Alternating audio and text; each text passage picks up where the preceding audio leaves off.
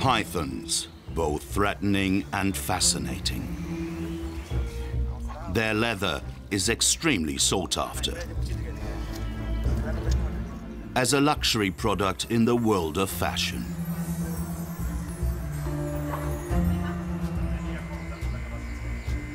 Behind the scenes, an industry that is almost uncontrollable.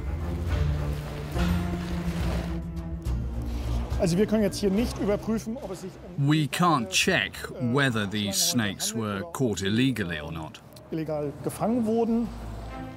Opaque business deals to the detriment of the environment. Could a genetic fingerprint protect these snakes?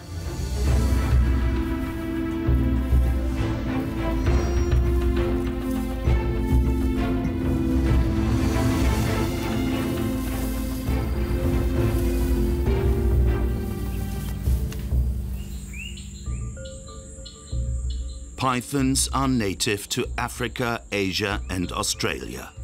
They're not venomous. They're the longest reptiles in the world.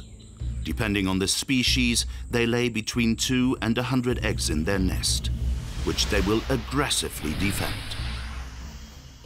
Reticulated pythons are particularly popular. The catch quotas are increasing. In some areas of Malaysia, the population nevertheless seems stable. In other areas, this species has become rare. There's no controlling body, but that's exactly what this German biologist is fighting for. Reticulated pythons are among the most surprising and brilliant reptiles there are. My dream is that my studies and others could ensure that pythons and their habitat are protected for the long term.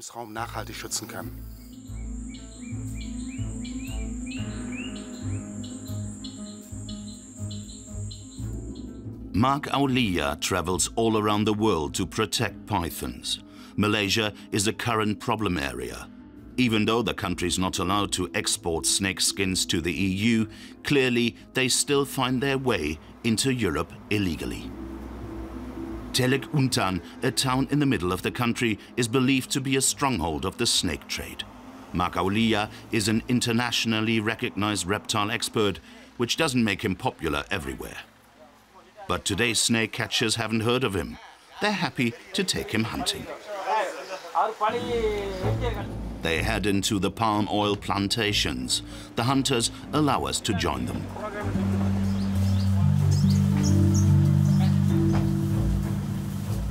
Their traps are in the water-filled ditches. They're not always successful. Their goal is to trick the pythons into getting trapped in these nets. The snakes like gliding through these ditches at night. This python here has destroyed the trap. They check 20 nets every day. These men have a license. On good days, they catch 1 or 2 animals.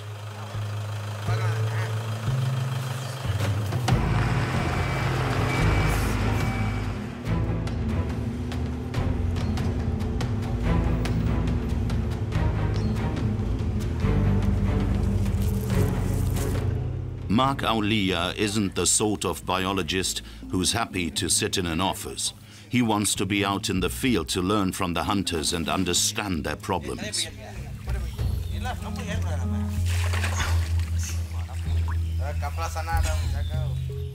To achieve that, he gives his all.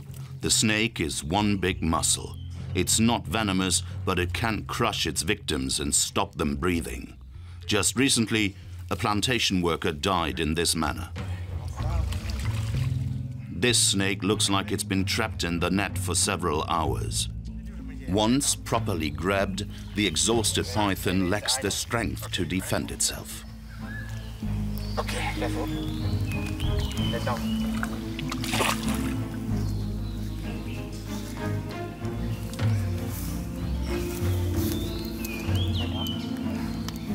Watch out, watch out.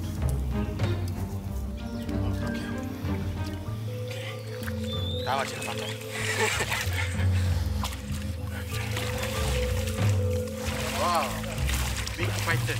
Yes, it's bigger. We've just caught a reticulated python. It's one of the larger specimens. It's 3.5 meters long, and it got trapped in one of these nets that has a mesh of 2 to 4 centimeters. They're very proud because this one's really valuable.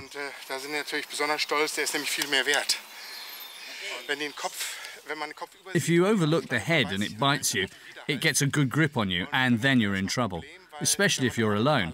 The snake can wind itself around you, and that's a serious problem. 25 euros per snake. That's a lot of money for these men. Money they can use to feed their families. These reptiles are a commodity. Species conservation is a foreign concept to them. The majority of python snakeskins come from Indonesia and Malaysia. Legal goods from Indonesia are shipped to the EU via ports such as Singapore. Germany is a particularly frequent arrival destination. After that, they go to Europe's fashion capitals. This route isn't officially open to python leather from Malaysia. The Federal Agency for Nature Conservation is responsible for import permits. There are countries that are allowed to export to Germany, while others aren't.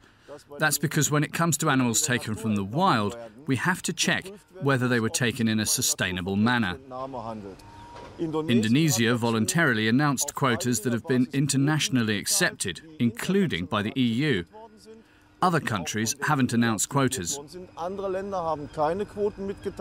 We have no data.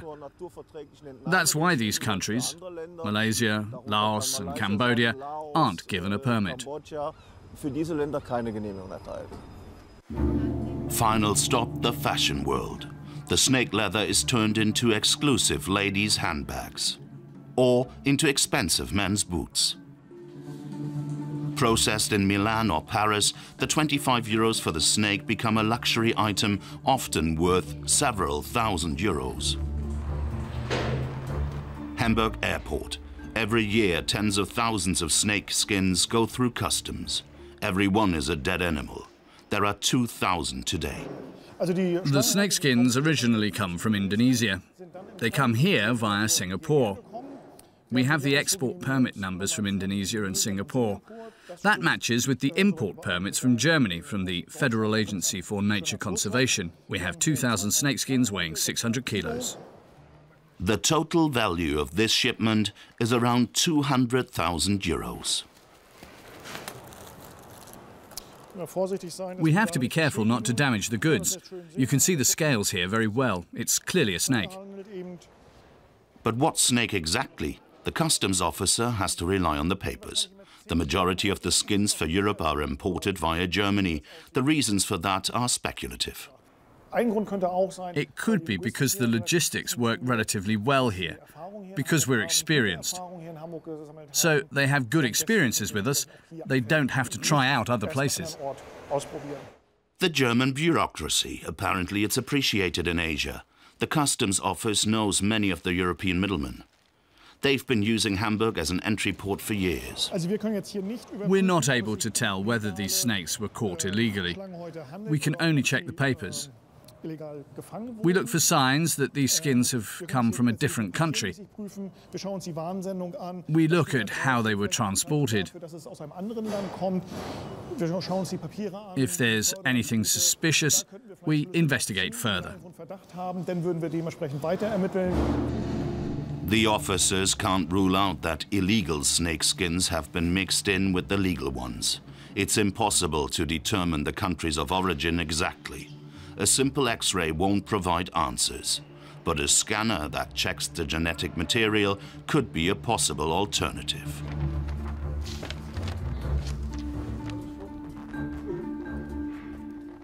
Today's shipment gets the bureaucratic thumbs up.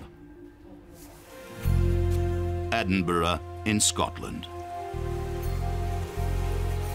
Mark Auliya is looking for methods that would allow customs officers to determine the countries of origin better. It's a project he's doing with the Royal Zoological Society. Edinburgh has one of the 3 top laboratories in Europe for the examination of genetic samples. When it comes to species conservation, it's important to me that the commercial trade in reticulated python skins is regulated better so that the populations can be properly protected. So Mark approached us to see if we could use DNA to actually work out where something comes from. And DNA can be a very powerful tool in identifying population of origin, not just a species, but actually within the species group, which country it came from. Skin samples from pythons from all over Asia are divided up. Every single one is matched to where it was caught.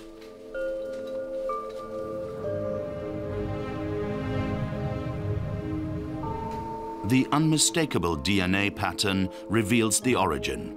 This is how they want to decipher the python coat. The best solution for me would be that all the controlling authorities along the way in the importing and exporting countries could do scan checks that would tell them whether they're dealing with legal or illegal goods. We're back in Malaysia.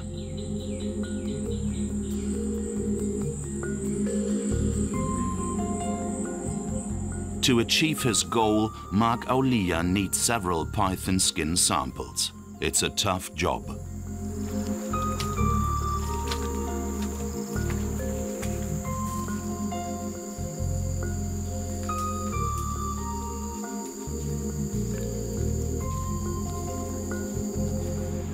Success today comes via a phone call, not a search. The snake catchers have put him in touch with a dealer. That's unusual because they don't tend to let anyone see their hand. Okay, thanks a lot. Our trip takes us to an industrial area. Okay, hier vorne müsste es gleich sein. Okay, it should be just over there. Genau, der Weg. There's a warehouse in between motorbike shops and television retailers. Soon Heng lets Mark Auliya take a look. He's a friendly man and a millionaire, as we later find out. As a tanner, this is where he gets his goods from. There are 60,000 python skins in this room, all of the best quality. Mark Auliya has never seen such a big warehouse before. The skins here are worth more than 6 million euros. The employee's proud. The skin of an enormous python. Even the biologist, who's horrified at the sight of the many dead snakes, is clearly impressed. 6 minutes plus. This is a very wide reticulated python skin, 6 meters 30. The tail is missing and the head is missing, along with a piece of the neck, so probably 6 meters 60, 6 meters 70. Every single skin is checked by an expert. This one gets through up to 1,000 a day. Bite marks reduce the price. They talk shop about the quality. There isn't always agreement.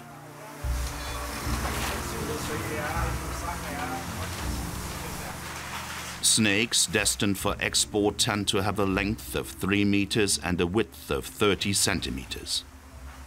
Everything's recorded and the total price of individual batches calculated.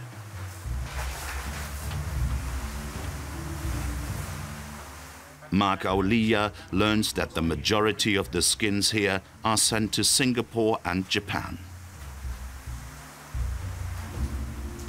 Soon, Heng is trusting.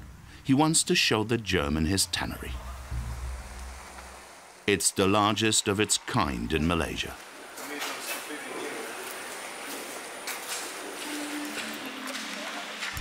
Tan skins are dried on long slats here. Everything is done by hand.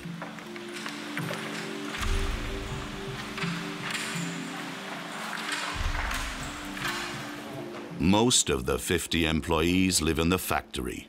Their accommodation is in the attic.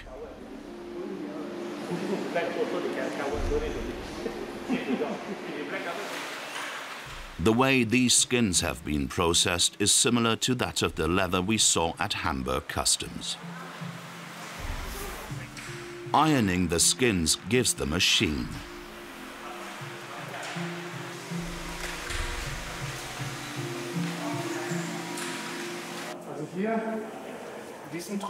The skins in this drum are to be bleached or dyed in different colours chosen by the clients. That ranges from white to yellow to black and everything in between. Much here seems old-fashioned.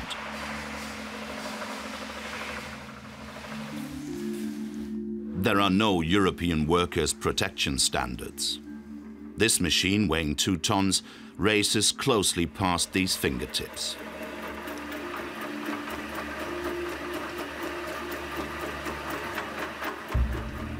The dyes are toxic. A lot of chemicals are needed to create a permanent bond between the dye and the leather during this process.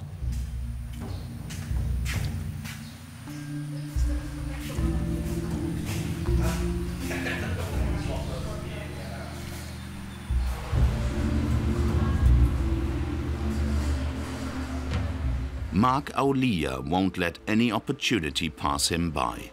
Whenever it's known where a snake was caught, he takes a sample. He gathers them in envelopes and can later import them into Germany with an official permit. That's necessary even for a tiny bit of snakeskin. Pythons are a protected species.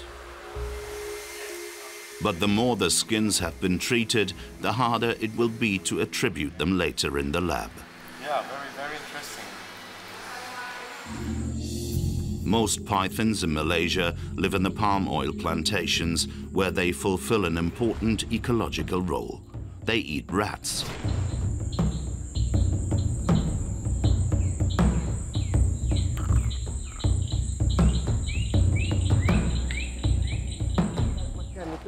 The decline in the python population has dramatic consequences for the plantation owners. The rats multiply and destroy the harvest. You can see rat bite marks here. Rats only ever eat the top, then they're full. While the plantation owners complain, the rural population are glad about the decline in pythons.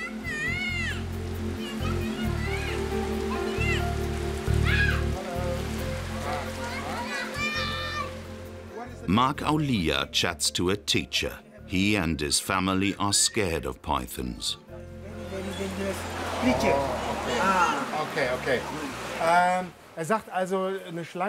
He says that snakes are very dangerous in Malay tradition.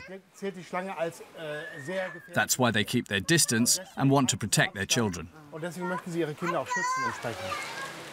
A child would indeed be easy prey for a python. There are many legends of murderous giant snakes that become particularly active during the monsoon season.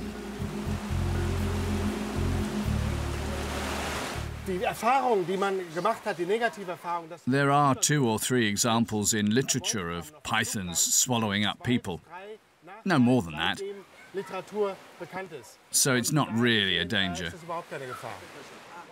The teacher doesn't seem convinced. He's apparently seen veritable monsters in his village. At the tree. Oh, really? Yeah, it's very big. If I can see from here. Okay. Try to climb the tree. In the tree? In the tree. He just said that the largest python he's ever seen was in a tree around 100 meters away. He said it was around 15 meters long. That was around 15 years ago. Very exciting, but just an estimate.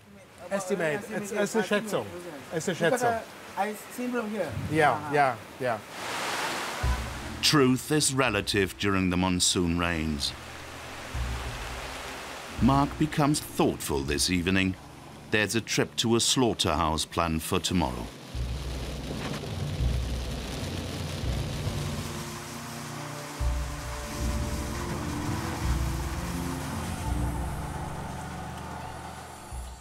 It's apparently somewhere here, hidden in a palm oil plantation. It's the largest python slaughterhouse in the region.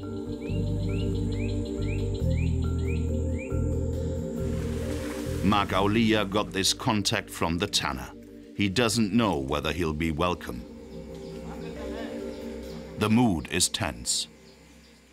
Lau Big Hawk is well known in the python business. His family has been making money this way for decades. It's not just snakes that are killed for fashion here. This slaughterhouse processes countless monitor lizards as well. The animals await their end in a concrete basin. The conditions are unacceptable from a European perspective.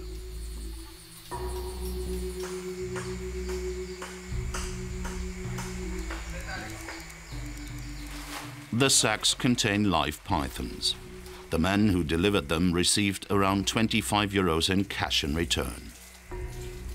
Mark Auliya is uncomfortable. He doesn't want to show his empathy for the living snakes. He becomes an unwilling participant. He plays a role.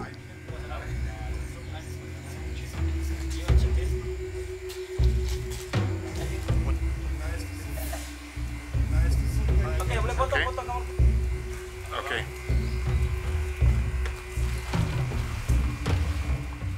The animal is dead in seconds.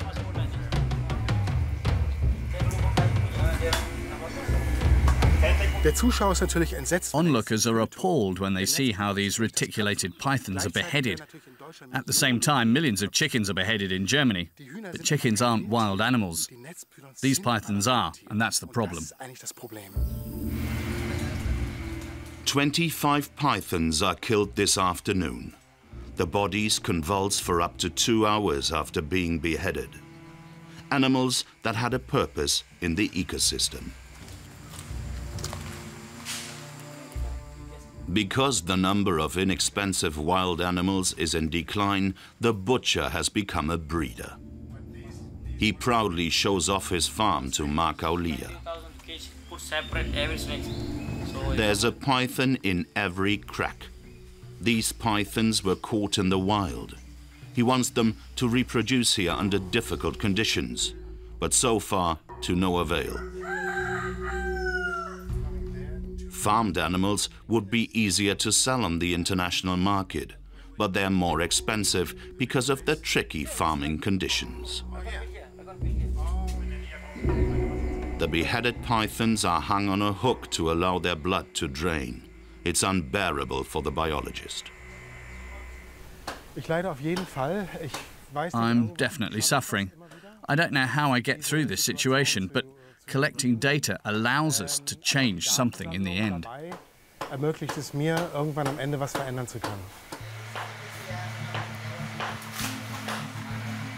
The snakes are pumped full of water because that makes it easier to detach the skin from the flesh.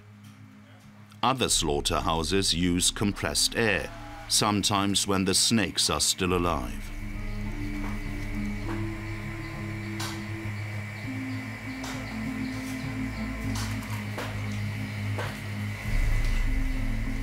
It's hard work for the laborers. They tend to come from neighboring countries and earn a pittance.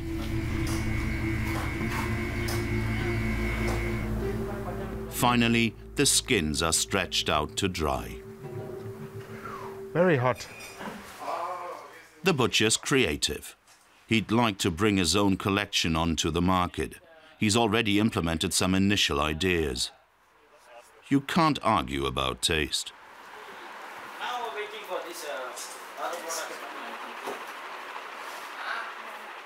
He's even had a python waistcoat tailor-made for him. Post service. We want to know what happens to the reptile's meat. We visit the neighboring village. A local takes us to the village butcher's. It sells wild pig from the region. Python, we're told, is only available at the weekend.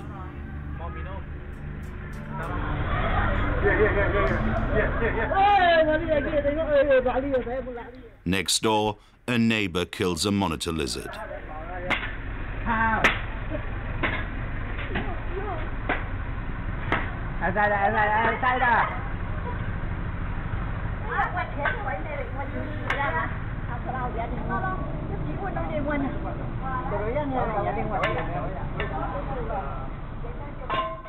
The skin and meat are sold.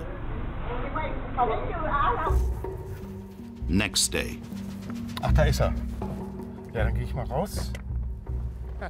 Mark Auliya has agreed to meet the man from the slaughterhouse again. He wants to know whether he sends his snakeskins to Europe. He was tense yesterday, but today Lau Big Hock is more relaxed. He reveals more to Mark about the trade routes to Europe. During the conversation, one of the scientist's hunches is confirmed. The dealer doesn't just sell to Asia, but also to Turkey. He hands out addresses. My hunch is very serious. For 10 years now, skins from Malaysia have been banned by the European Union. The dealers export to Turkey.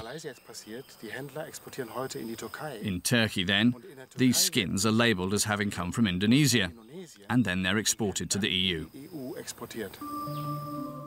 Mark Auliya wants to know for sure. He claims to be a buyer on the phone. He wants to know if dealers in Istanbul are willing to send illegal goods from Malaysia to Germany. Where do you get them from then? From Indonesia or Malaysia. Do you sell them to Germany? Yes, of course. And you could make me an offer for like 5,000 skins from Malaysia. Could you do that? Yes. If you want, I can send you color card and you can see the colors. A different trader has the same reaction. Can you send some skins from Malaysia to Germany? He said, yeah, he can. You would send Malaysian skins mixed with Indonesian skins. If you want it mixed, then we can do that. Okay, great. No problem. The result, 3 of the 4 traders had no scruples. Trading with illegal skins is not a problem for them. A route into the EU. As long as customs officers only check papers, this remains an undetectable problem.